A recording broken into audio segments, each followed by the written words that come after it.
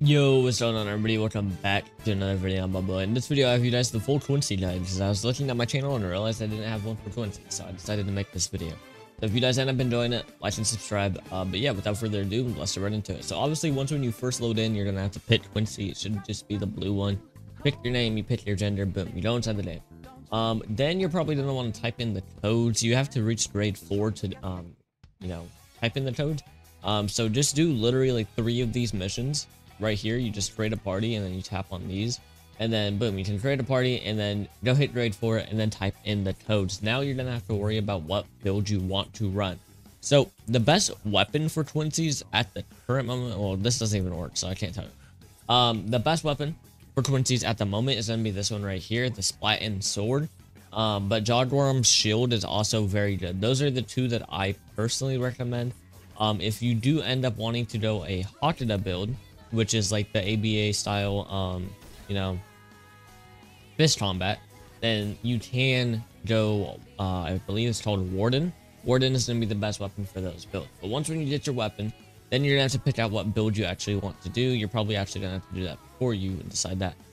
The ones that I personally recommend for Quincy is going to be 25 keto or full keto with 40 speed. But that is basically strictly if you're going Splatin, I'm not going to lie. So yeah, speed, keto, Hakata, and kendo, they all work really well, but it kind of depends. You can go a hybrid build on kendo. You can go 25 into kendo, get their skill boxes, and then go speed. You can go full into keto because keto is very strong for Quincy. You can go full into Hakata. It is really all up to you because you have that many options as a Quincy. Quincy, there's nothing really bad with it. All of them are very much so viable. So kind of just pick one that suits your play style. And then you're gonna have to pick your clan. The best clan for Quincy's is probably, okay, why do the weapons show on clan? Yo, this name is put. But the best clan is probably going to be Lavar. It used to be the B clan, but then they removed its spray regen, so now it literally only gives 10 HP. So I believe Lavar is gonna be the best one. And then for your actual Shrift or Volt standing, I personally recommend Superstar. I think it's just really good. I feel like anyone new to the game can understand it very easily. The mythicals are really good. They just take, they're kind of hard to understand how their movesets work. So that's why I'm going to personally recommend Superstar. But once when you guys do end up getting your build, then you're going to want to start leveling up. Now for Quincy's, it's super easy. You literally just do these missions until you're like, I think grade 1. And then when you're grade 1, you just have to run around and kill people. It's very easy as a Quincy, because this is literally all that you have to do is do these missions on repeat until you reach, I think it's grade 1, and then you just have to start killing some of the other races. And that's also super easy as a Quincy because Quincy's are the least popular race, so basically anyone that you run into is going to be something other than a Quincy. So it just makes it super easy, like actually super easy, I'm not gonna lie. But yeah, once when you're done with this, boom, you'll kill these. The early on ones, you'll see yourself grading up way faster. If you guys ever question yourself, if you do like 30 missions and you're still not grade up, you guys can go to KT and actually check your XP. I have a video explaining the location of where to check your XP. But yeah, you just go there and check your XP. And then you do that until you hit grade 2, I believe. Grade 2 is when you can actually get your Shrift, which is going to basically be your core moveset. Like I said, you can get Superstar, Death Dealing, Balance, really whatever you want. It's completely up to you. But yeah, once when you actually reach grade 2 is when you start being able to do that. Now, if I find an image, I'll put the requirements on the screen. But I believe the requirements are 5 kills of both different races. So 5 Soul Reapers, 5 Orancars, and then you're gonna have to kill, I believe it's 2 Menoses, 1 Adrucha, and then I believe it's like 10, 20 normal fish bones. So yeah, something like that. Something like that is how you get Shrift. And it used to be where it would reset if you died, but that's not the case anymore. So don't worry about dying. Just try to get that. So once then, I'll put it all on text on the screen now. But it's like 10 to 20 fish bones.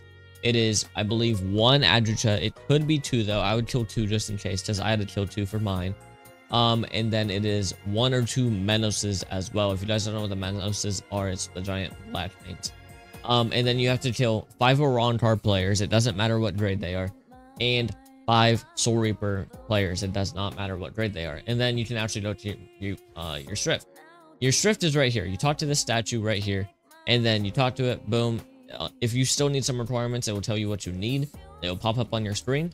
But if you do complete it, then you'll be assigned a random letter. And then you'll actually get your Shrift. Now you guys are pretty much good to go. I'm not gonna lie. Now you just go back to the leaderboard or the mission board. Go to the mission board. You level up some more, all the way until elite or semi-elite, depending on where you want to stop. And then you do the normal stuff. Now, the next thing that I want to explain is going to be, Let's and Volt Standing, because that is what comes after you hitting max level. So once when you're elite grade or semi-elite, really whenever you want to start, because semi-elite is when you get all your stat points. Elite grade is just for, some other game modes and some other stuff. But yeah, once when you actually hit those, then you guys are going to need to collect Hidoku fragments.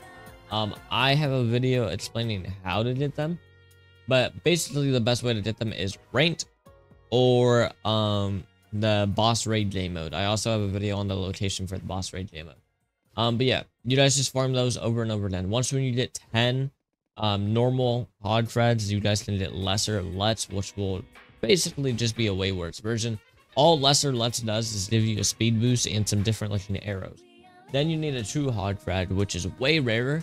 The best way for that is definitely gonna be boss raids. It's like one of the easiest ways to get it. Or you guys can trade for it. If you play 2v2s ranked, you can get an essence and then trade for it, which would also be a very easy way to get that. But yeah, once you get that true frag, now you have true Let's, which true Let's is obviously gonna be way better. You get a variant. The variant that you want is boost, in my personal opinion, but they're all really good. So yeah, you did true Let's. Boom. Now you guys feel free to do Volt Standing. Now Volt Standing is actually up here, but you will first have to do all the requirements. So stage 1's requirement is going to be 25 raids. Stage 2's requirement is going to be you killing 1 Bawa boss, which is located in Hueco Mundo and spawns once every 40 minutes. And then you are also going to have to kill, I believe it's 15 elite players. And then you're also going to have to kill 8 hollows. It does not reset on death. I don't think that mission resets on death. Well, actually, not fully.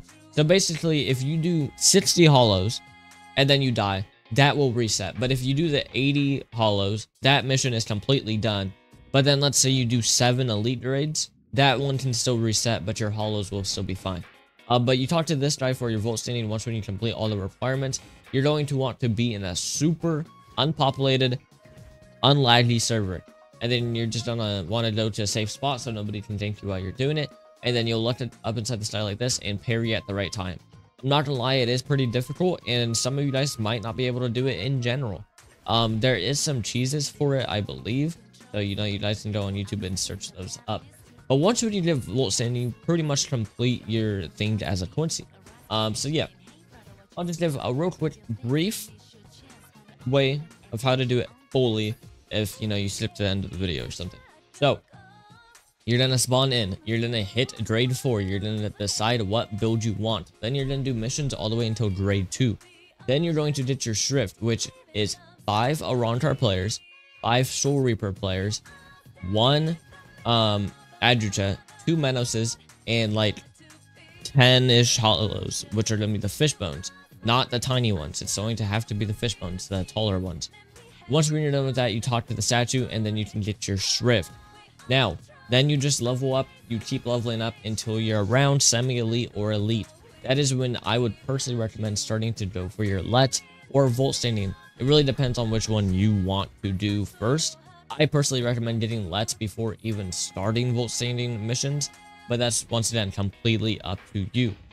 Then, once when you get Let's, which is just going to be 10 hog frags and 1 true frag, you just play 2v2s ranked for that, or you guys can do boss raids for that.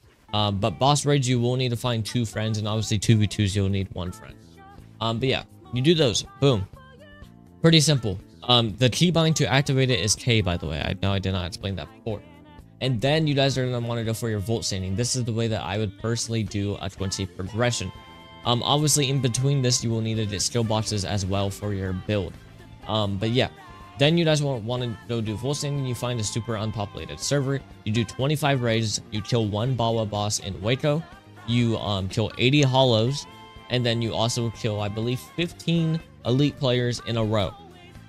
Once when you do all that, you can go up to the castle up here and just talk to the guy at the very top, and make sure that you're inside a low laggy, very unlaggy server, because if you are lagging, you won't be able to do it at all, because it is a parry test. But once when you're done with that, boom, you go inside the parry test.